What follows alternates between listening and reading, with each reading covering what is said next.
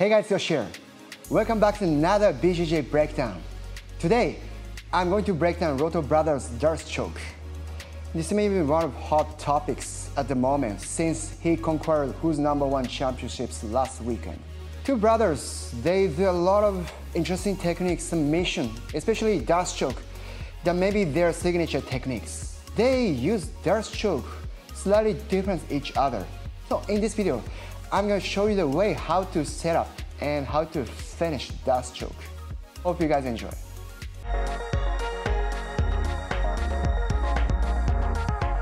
Alright, let's start with understanding of Darce choke, the structure.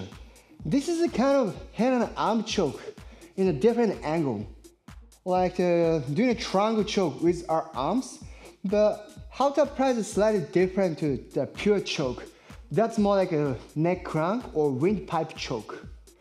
So Darce, this situation, I wanna get my right arm under his neck and arm.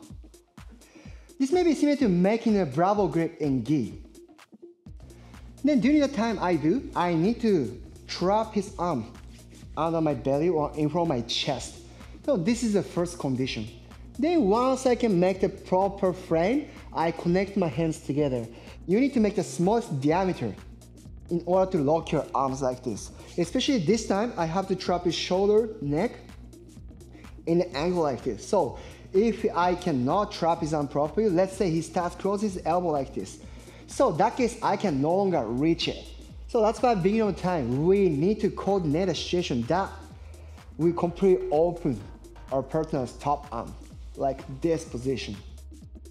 Then, generally speaking, people like to push the head to the side as well, but once we can clear it, we should be able to lock our hands like this. This is the same as rear naked choke grip like this. So this is really tricky. We need to be able to coordinate the angle like I explained, otherwise we can't make it. This is not a Gabriel grip hold, this one. Then once we set up, there's been several ways to finish it. Some people like to go like this, like Edwin Najmi. He likes to switch to neck crank, that's why he switched the hips to the other side. It's more like leaning to the side. That's a huge amount of pressure on his neck, like a neck crank. Ruotolo Brothers, what they like to do is slightly different. That's more like applying pressure instead of twisting it. So that angle, I want you to understand. We like to stay 120 degrees with your opponent. Not like nose side, cross, or towards the leg side. And this angle. As we do so, we can use our chest to trap our arm. Then from the bottom, we can squeeze it up. So this is how they finish. So here is the chest like this. So there's been pressure on the side of his neck, or even there's on the windpipe choke. Especially Ruotolo Brothers, their arms is pretty long. That's why they can set up very easily. Then next one, I'm gonna show you how to set up Tye Ruotolo and Kade Ruotolo, how they want to do.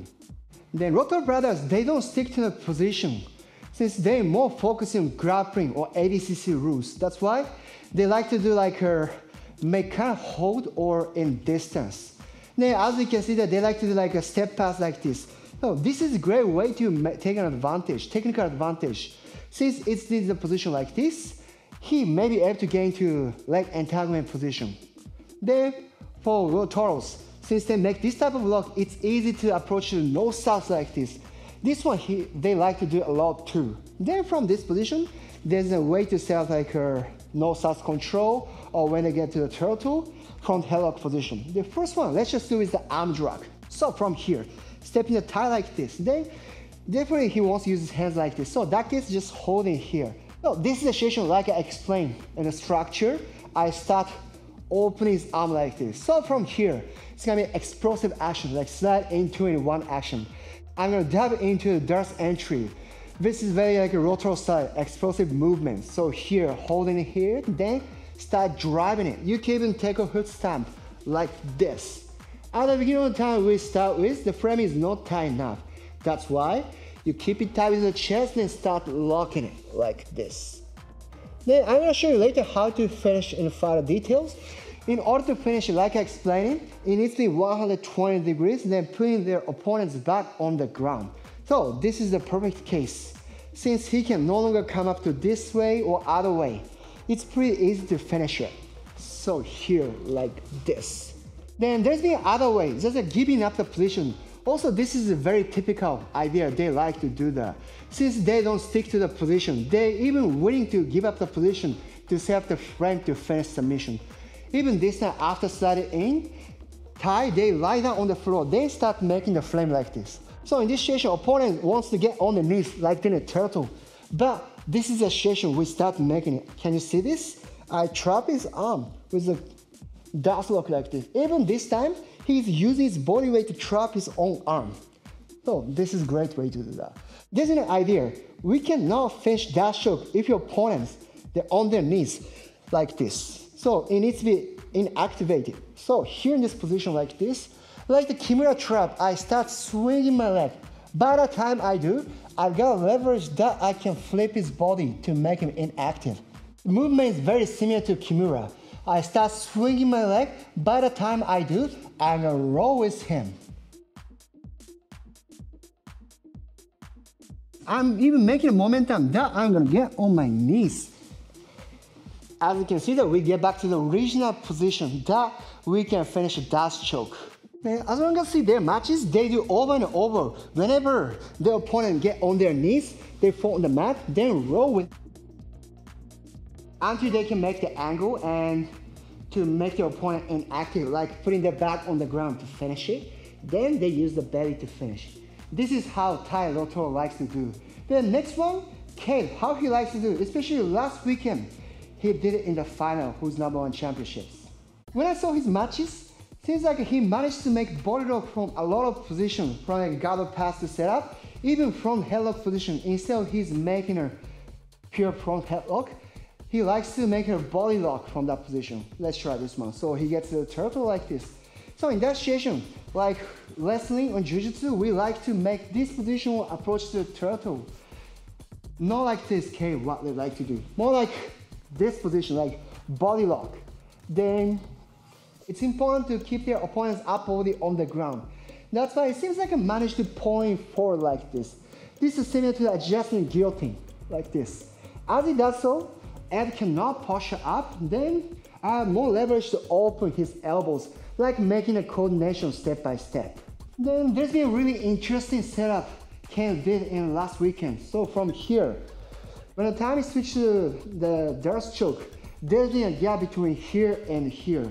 Then definitely L can be able to defend his neck like this. So that's why what Kade is very interesting. Instead of unlocking it, Kade use the hand on this side like this. Then you should be able to trap one of the arms like this. Then other arm goes over. The entry is similar to the Tye he did. So from here, dive underneath the position. As soon as I dive, we can set up the frame like this. Then we set up the Darce choke. Then as you can see that this is still active position for him to defend. If he opens his wider, it's gonna be way harder to finish it later. That's why before it happens, we need to roll to inactivate his opponent. So this position, swinging leg. Then when the time is swing, you gotta go with your opponent. Otherwise, you can't roll your opponent away. So use his legs as much as possible. They're gonna roll away like.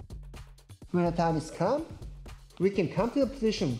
Like I explained in the last one, your opponent may get on their knees. That case, Ruotolos, they like to do the same thing, roll over and over again. And you can see that from the top view. We are making it 100 degrees like this, not on the side.